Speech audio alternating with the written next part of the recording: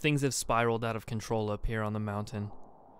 I made a decision that changed everything, and it almost killed me. Only time will tell if it was the right choice to make, but for now, I'm just piecing everything together in my mind and trying to convince myself that I'm one step closer to solving all of this. I destroyed the strange dream catcher that has been dangling on a tree branch behind the cabin since Faye and I first came to this place. Nobody knows who made it, what its purpose is, or why it's on the side of the tree facing into the woods, rather than the side facing the house. I found all of the supplies to make another one just like it, locked behind a cellar door that someone tried to hide years ago, but when I broke the dream catcher, I learned everything I needed to know. Getaway is dead. A lot of people have said otherwise, but I'm certain of this. I saw his likeness stretched over the gruesome form of the thing that stalks these woods. It was broad daylight, and the look on its mangled face told me exactly what I didn't want to accept. I really am all alone. Several Redditors have speculated that this thing only shows itself at night and always faces away from me because it cannot convincingly appear human, not without the help of the recently dead. Getaway confirmed this during his first visit to the cabin, but when I destroyed that dream catcher, there it was, proudly masquerading in the skin and hair of my best friend on this mountain. In the sunlight, no less. I can't even imagine how his son Nathan must feel, if he's even alive. The two hiked back to the ranger station from the cabin, knowing a blizzard was coming. I'm sure that's when Getaway died. When I got back inside the cabin, I completely lost it. I barricaded the door and windows with every piece of furniture I could, but there just isn't enough stuff inside this little cabin to protect me. So I sat there on the floor against the bed, clutching the gun, sort of wishing my dark visitor would come and kill me already. But of course, this is Pikes Peak. Death is not the worst thing that can happen to you here, so the mountain kept fucking with me. It was getting dark, and I was on the verge of a total psychological break. I've been running on 4 hours of sleep per night and a few naps for the past 2 weeks. My only hope for redemption just got turned into a puppet, and I was about to find out what happens come nightfall when the dreamcatcher no longer functions. So what did my brain decide was the best course of action at this point? To fall asleep. Somehow I nodded off. In fact, I think my brain just did a hard reset because nothing about that sleep was restful. I just went into a fear coma the minute the sun dipped behind the mountain. And then I woke up. I was in bed with the sheets pulled over me. The lights were off. All of them. And my hands were empty. When before they held Greg's .357 Magnum. When I opened my eyes, I supposed it was possible that I'd climbed into bed myself. After all, I'd caught myself sleepwalking twice the day before. But it took me a solid minute before I realized there was a fucking arm wrapped around my chest. I didn't even have the reaction you'd expect. Most people would fly out of bed screaming bloody murder, but the first thought I had was, where am I? My parents divorced when I was 3, so as a kid, I'd spend a few nights a week at my dad's house and a few nights at my mom's. Sometimes I'd wake up in the dark and not be sure which bedroom I was in. It always took me a second to remember where I was. This is the thought that crossed my delirious mind. Maybe I was back at home in California? Maybe I was at Faye's parents' house in Arvada? I sort of rolled out from under the arm and tried to figure out who the hell was lying in bed with me. I'd been sleeping with the lights on for the past few nights, and I'd never in my right mind have turned them off after seeing the creature so close to me a few hours ago. The body in bed beside me felt familiar. Its warmth, its texture. I was pretty sure it was Faye, but I still couldn't remember if she was really with me up here. Then she spoke. She reached through the dark and touched my face and said, "What's wrong, Pop-Tart?" Yes, that's actually the nickname she gave me. Love me some s'mores Pop-Tarts. I wasn't really afraid, just overwhelmed with confusion. I asked her where we were and why the lights were off. She just squeezed my shoulder and said, "Honey, we're in Pikes Peak. There's a storm. The power's out. It's done this before. What's wrong with you?" I got up out of bed. A feeling of dread was falling over me, heavier and heavier the more awake I became. As soon as the sheets were off of me, I felt a blistering cold, colder than it's ever been in the cabin. The heat must have been off for hours. Only a bit of pale moonlight filtered in through the windows, and it was barely enough to outline the objects in the room. I stumbled around looking for the flashlight, totally unable to remember where it was, and said, "Why the fuck is it so cold? Did you screw with the heat?" Faye tried to get me to come back to bed. She told me it went off and came back on earlier, and that it would probably be back on soon. Everything about her felt wrong, but her voice was perfectly clear. Her skin felt totally recognizable. I couldn't shake the strange feeling that I had. I left the bedroom and walked out into the living room. It was even colder out there. I felt my way around with my hands and noticed a strong, icy draft coming from down the hall. It's a straight shot from the living room to the bathroom at the other end of the hall, and from where I stood, I could see the bathroom window. It was wide open. A big 2x2 foot gap leading out to the snow. I went to shout, "What the fuck did you?" But Faye stepped out of the bedroom and stood in the hallway between me and the bathroom. She said something like, "Felix, you aren't feeling well. Do you not remember what's going on? You're sick." I almost believed her because I definitely felt dizzy and feverish, but it could have also been the mixture of disturbed confusion and freezing cold. The thought that this was not really Faye invaded my mind, and I immediately regretted not knowing where the gun was. The only words I could find were, "Who are you? And why are you here?" Faye just stood there in the darkness of the hallway. The only thing I could see was a little silver outline of her figure. Her face was entirely black. But even though her eyes were hidden, I could feel them burning into me, just as T-Way's had when I found the ring. It felt like we stood in the eye of a hurricane. Everything was totally calm, but I knew hell was about to break loose. There wasn't a single sound outside. No branches snapped, no snow crunched, no voices moaned. It was as if time had stopped completely. Faye didn't move. Even as she spoke, she held herself with the stillness of death. She said, "Felix." It wasn't to get my attention. It wasn't to convince me she was really my fiancé. It was a threat. She was reminding me that she knew my name. I still don't fully understand what the power is in names, but T-Way and Nathan believed it, and many Redditors warned me about it. When she said my name, I felt smaller than her, even though I stand almost a foot over her head. "Do you remember the 5? She asked. She still didn't move an inch, not even her hair kicked up in the drafts that blew in from behind her. "I can't remember. Not in this place." I didn't even know how to respond to this. I didn't know what she was talking about. All I could say was, "Get out. You are not welcome here." Again, Faye didn't move, but she did clear her throat, and the sound she made was about 2 octaves deeper than the real Faye's voice. She inhaled sharply and said, "Tell me about the number 5. And that's when I knew. I remembered where I was, what day it was, and exactly what had happened up until this point. My visitor had finally come to call, and it no longer needed to be invited. I deeply regretted breaking that dream catcher. My hand instinctively slid over my pocket, and to my relief, the little shape of Faye's engagement ring pushed back against my fingers. There was nothing else to do. I decided to throw down the gauntlet. I figured it was probably time to die anyway, so I might as well go out bravely. I just said, "I know who you are, and you will never be Faye." She took a menacing step toward me. A gurgle seeped out of her throat.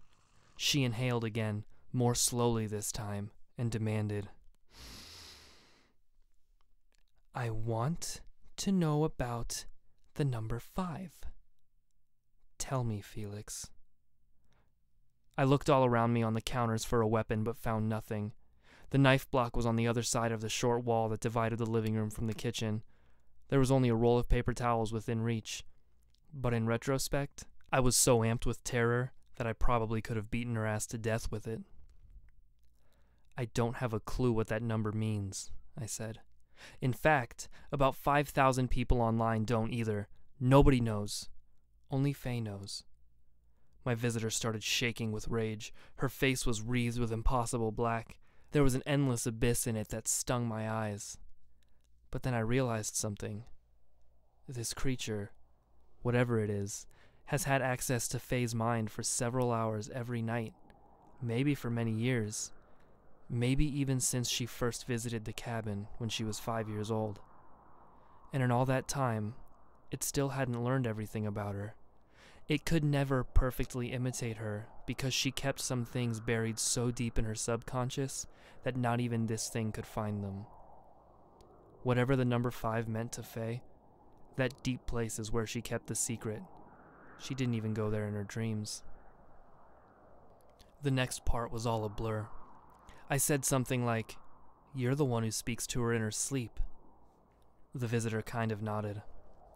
I said, "You ask her things. She answers you. I hear everything she says." The visitor didn't react. Then I said, "You've asked her this question, just like you're asking me now. And she always says, 'No, no, I can't tell you.'" My visitor took another step forward, dragging a hand along the wall as Faye had so many times in her sleepwalking fits. It raised up on the ball of its feet and twitched violently. It said to me, "I will make you tell me." It didn't try to mimic my fiance's voice anymore. It sucked in huge breaths trying to control its rage. There's a certain feeling you get when you're about to die. When you're in danger and you might die, fear completely overwhelms your senses and compels you to flee, to fight, to save yourself somehow. But past that point, when you know you're gonna die, that fear becomes useless and disappears. This has happened to me only once before, when I was sucked into a riptide at the beach during El Niño winter as a teenager. In that moment, I just wondered, will my body ever come back to shore? Will they ever know what happened to me? In this moment, my heart slowed down and I didn't feel cold anymore. I just stood there, ready to be mauled to death. I was satisfied in the knowledge that I had not given this creature what it wanted, and therefore blocked it from using that knowledge as a weapon against Faye. Whatever 5 meant, this thing needed it to take full possession of my fiancé, and I wasn't going to let that happen. I laughed. I actually laughed, and said, "Well, you're shit out of luck, buddy, because I don't know what the hell it means. Maybe you can tell me when you figure it out." The imposter laughed right back, in my voice, a perfect mimicry. Then it said, "Well, then we don't need you anymore." It lunged at me. I've dodged a rabid German shepherd like I was a ninja, but this thing was so fast and so strong, it knocked the wind clean out of me. I toppled backward and crash-landed on my shoulders on the tiles near the front door. It unleashed a barrage of blows on my neck and face. It raked my sweatshirt with razor-like claws. I tried my best to defend myself, but it was so dark in the house I couldn't see almost anything. I managed to flail my way free of its grasp for just a second.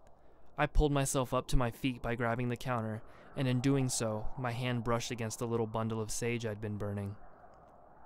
The imposter was on me like lightning, grabbing me by the back of the neck and pulling me with the strength of a 250-pound man. I very ingloriously whirled around and smashed the sage bundle into the creature's face, burnt end first, and wrapped my other arm around its head. Faye's familiar locks tangled in my fingers. I pulled its head forward and jammed the brittle sage into its eyes as hard as I could, screaming like a banshee. It shrieked and growled in some inhuman language and tried to push me away, but I held on as hard as I could and kept driving my fingers into its eyes, crushing the twigs in them. A memory of Nathan and T-Way's chant surfaced in my mind, and I shouted the only part of it that I could pronounce. "Teneke Adon! Teneke Adon! Teneke Adon!" Who knows if I'm even remotely close. My hand slid over its face, and the mockery of Faye's appearance fell away. I couldn't see in the dark, but the face no longer resembled my fiancé's. The mouth was much too big for a human's, and the wet lips draped across the maw of 100 fangs. And that was it. The bastard had had enough. It screamed and growled and took off on all fours, its limbs elongated as it moved farther from me. Its shape became recognizably inhuman even in the pale light. It barreled up the bathroom wall and out the window, and in moments, it was completely gone. I definitely am not afraid to cry. I do it at funerals, at weddings, during the Hunchback of Notre Dame, etc., but I'm a little embarrassed to admit how long and hard I cried after that creature left the cabin. I had never felt so utterly, miserably alone in my entire life. I only stopped when the power came back on, probably 20 minutes later. The heater kicked on instantly, and I ran over to shut the lock on the bathroom window. My satellite phone was gone, the gun was gone, probably outside in the snow, or up in a tree, or down in the hole. I peeked out the kitchen window and saw something lying on the porch, right near the front door. When I cracked the door open for just a second, I saw that it was T-Way's Dreamcatcher. It had been destroyed and placed in front of the cabin, mocking me, or reminding me that I was unprotected. I checked the timer on the little battery clock in the kitchen. It read 12:15 a.m. I was going to have to spend another night in this godforsaken cabin, but I vowed to myself that at daybreak, no matter the conditions, I would take Greg's truck and get down the mountain, or die trying. I didn't care if I slid off the cliff face. I'd never watch the sun go down in Colorado ever again. For a while, I actually considered leaving right then, in the middle of the night. Many Redditors have reprimanded me for not doing this before, but I assure you, even in this situation, driving in the dark on that icy little road next to the 400-foot cliff is a complete nope situation. But the mountain had other plans for me. At one point, I risked sneaking outside to determine how deep the truck was buried, but as I approached, I saw that the snow had been dug out around the two front tires, and they'd been slashed to ribbons. All I could do was let out a grim laugh and trudge back inside. At least it was warm in there now. At around 1 a.m., the voices started up. They arose from far off in the woods, several of them at once, groaning and screaming dark elegies into the night. It was all the same evil gibberish I'd heard 1,000 times before, but they slowly made their way into the open field, and eventually to just outside the cabin. I lit the remaining pieces of sage and did a once-over on all the windows that weren't barricaded with furniture. I also donned the medicine pouches and amulet that T-Way and Nathan had given to me, hoping that they'd be similarly effective in protecting me. Then, I remembered T-Way's useless Dreamcatcher, and imagined my crumpled corpse lying in the snow beside it. Outside of the front door, I distinctly heard my own voice calling. "Faye, it's me, Felix. Let me in. Let me in." And from near the bathroom window, my voice again saying, "Hi, sweetie. I miss you so much." It repeated a few other things I've said on the phone in conversations with her, and even a few things I said to her while she was sleepwalking back at our home in California. There were footsteps on the roof.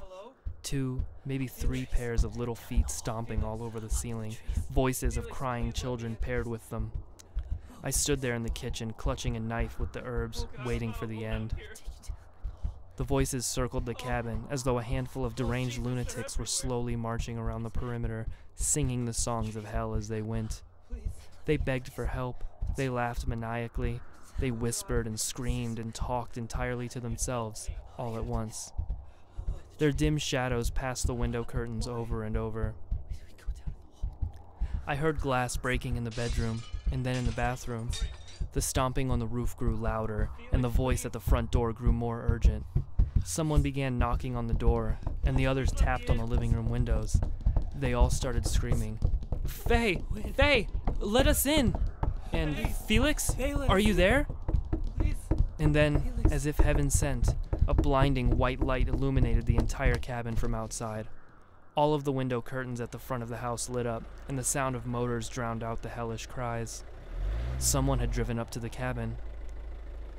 I heard doors opening and men calling out coherently. The footsteps on the roof thundered overhead to the back of the cabin, and then the screams of children drifted off into the woods out back, echoing as they withdrew. The ranger bashed on the front door, calling out my full name, instructing me to come outside. I looked out the window and saw 5 men, some in uniforms, and the ranger. There was a humongous off-road snowplow, 2 snowmobiles, and a big truck. They'd come to save my life. When I went outside, I just walked up and hugged the ranger. I didn't even grab my winter jacket. He informed me that they were getting everyone off the mountain because of a problem with the power grid. He said he feared I'd freeze to death. The ride down the mountain would have been the happiest ride of my life, except for the view. We snaked across slippery white roads, and even with the truck's high beams on, I could see the brightest stars I've ever witnessed. But beneath them, dangling in the trees, were dozens and dozens of human bodies. They swung by rope from their feet or necks. Some of them were flayed or missing parts. The ranger didn't appear to notice, and I kept my mouth shut. As they passed overhead on our downward crawl, I could almost make out their frozen faces, lifeless for years, maybe decades. Their black blood stained the trunks of the trees. I'm not sure if these were the spirits T-Way talked about, or if I had simply been experiencing temporary insanity. I'm not sure I'll ever know what they were, but I'm guessing that if the ranger showed up any later, I would have become one of them. I will never forget the haunting image of passing underneath them.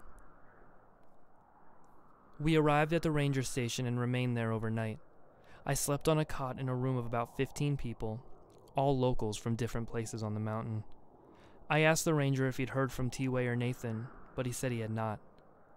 The next morning, one of his men drove me straight to Denver International Airport, and I boarded a plane without any luggage whatsoever. It didn't matter. I had the ring in my pocket, and I'll never need another jacket again, as long as I live. When I finally got home, Faye let me have it. She kept kissing me and yelling at me. I understood. She was angry that I'd spent so much time trying to take control of the situation, treating her like a child and disregarding her feelings in my crusade to rescue her. She was upset that I consigned her to the care of my best friends without asking, but seemed to appreciate their help. Richard and Jason were very happy to leave my house and never look Faye in the eye again, although they did have some good news for me. Faye had not sleepwalked or sleep-talked or done anything out of the ordinary in over 24 hours. This corresponds almost exactly with when I retrieved the ring from the dream catcher. After an hour or so of reprimanding me for being a thick-headed idiot, Faye forgave me, and we laid in bed together and talked about everything. I apologized to her for the way I had treated her and put the ring on her finger. She looked relieved to have it back on. I swore I'd never screw up like that again. We both slept a full night, no strange night terrors or bad dreams or sleep disturbances of any kind. And in the morning, yesterday morning, we had Faye's favorite, waffles. At about 11 a.m., I received a call. To my great relief, it was Nathan. I immediately pressed him for information about T-Way and what exactly had happened after they left the cabin that day. He ignored my questions and said very ominously, "Please, let me speak to the one who followed you home." I said something like, what? To which he replied, "The one that calls itself Faye." My fiancée had been sitting on the couch watching the most recent Game of Thrones, so I just sort of handed the phone to her and said, "It's for you." She put it to her ear and said, "Hello?" and then listened for about a minute. I could hear Nathan speaking, but I could not make out what he was saying. Suddenly, a volcano of black puke exploded from Faye's mouth. It absolutely covered the couch and carpet, and sent me nearly jumping out of my skin in the process.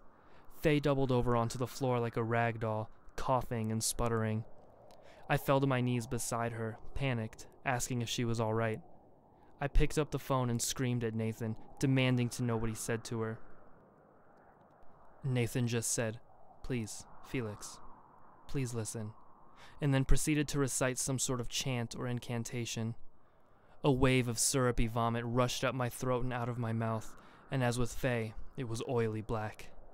I'm actually an emetophobe, so vomiting sends me into a state of near catatonia, but Faye had made a quick recovery and was right there to nurse me back to my senses. Nathan spoke to me a bit more and explained to me what he had done. I'll get to that in a bit. Faye and I spent the rest of the day feeling queasy, and eventually went to urgent care across the road to get checked out. They gave us blood tests and checked our vitals and sent us home, telling us that we'd suffered minor food poisoning. But I know deep down that it wasn't the damn waffles. Thankfully, for the past several hours, we've been feeling much better. I mentioned a while back that T-Way and Nathan had a disagreement over who the real Faye was, and whether it was even possible for a duplicate of my fiancée to exist. When they hiked back down the mountain from the cabin a few days ago, they had to go up into the forest to avoid the snow collapses all over the road. Out there in the woods, they heard the crying of a woman and followed it into an abandoned mine. Both of them knew it was very likely a trick, but T-Way said that it was their duty to explore the possibility that Faye was alive somewhere on the mountain. The blizzard came on earlier than expected. They stood at the mouth of the mine, listening to the begging of a young woman somewhere off in the dark, but concluded that its voice was too unusual to be a human's. T-Way and Nathan decided to bless the entrance of the mine, which could ward off its dark inhabitants, but their chanting enraged whatever lived in it. It came out of the tunnels and snatched T-Way. He screamed all the way down into the dark, and Nathan could not follow. He ran away, terrified, but got lost in the blizzard. He wandered for an hour, fearing death, and eventually came upon a skinned body swinging from a low tree branch. It was so fresh that the blood hadn't yet fully frozen. Nathan knew it was his father's corpse. Eventually, he found his way back home. He said his father's voice guided him out of the squall. Nathan explained to me that the imposter's goal of taking over someone's mind was different from its penchant for killing people. These creatures hunt and kill at random, salvaging the human parts they need to walk the earth as mortals for a short time. But their real pleasure derives from conquering a person from within. Faye was one of the unlucky few that are chosen in this way, and the imposter's fixation on her had lasted for decades. After long enough, their continued presence in the body and mind of a victim leaves a stain on the soul. This corruption necessitates a purge, hence the barf party we had in the living room, whose stains, by the way, I have thus failed to banish. Nathan invited me to the funeral ceremony for T-Way. I sadly declined, as I'm already on the verge of losing my job and flat broke from this experience, but I promised that I'd honor his memory in my own way. I can't go back to that place. Fortunately, Nathan was more than understanding and promised that we'd meet again soon. I'm still thinking about all of this. I don't yet have all the pieces to the puzzle. If you're looking for all of the answers, you're gonna have to help me find them. But I think that I have part of this figured out. The imposter gave Faye's ring back to me. They wanted me to destroy the Dreamcatcher. The ring was an object of great sentimental value, both to Faye and to our relationship. The creature used it to invade Faye's mind and control her thoughts. Its goal was to convince her that it was me, so that she would welcome it into our house late at night. The home, Nathan said, symbolically represents the body, just as the ring represents our union. To be welcomed into the home is to be granted access to Faye. But because the imposter could never learn everything it needed from Faye to mimic me, it gave up on that project, and instead came after me. It returned the ring to me, thus giving up its power over Faye. But I broke the Dreamcatcher to retrieve it. As it turns out, that creepy, mysterious Dreamcatcher was in fact protecting the cabin and everyone inside it, which is why the imposter needed to be invited in.